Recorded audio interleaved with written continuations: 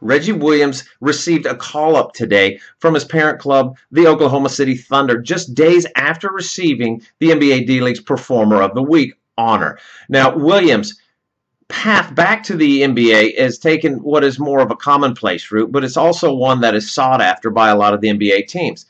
Now, let's go back to 2007 when Williams was a senior at VMI. His last 2 seasons in school, he averaged 28 points per game.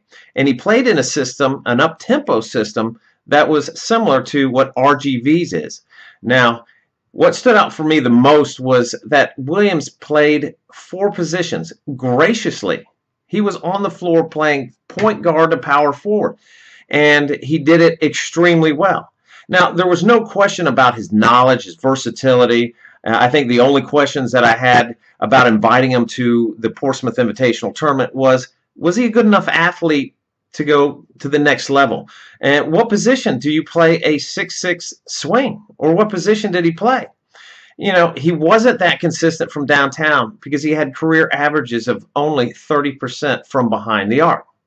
What we found out that week and for years to come was that his anticipatory skills were well above average. His speed, his athleticism were much better than anticipated. And when surrounded by better players, he was fluid, in sync, and he played to win. And of course, he played defense. Now, Williams ranks in the top 10 in scoring. He ranks in the top 10 in minutes played. But you see his stat sheet. It's absolutely filled. And you can see what the multi-dimensional player that he is. And you know that he wants to play to win.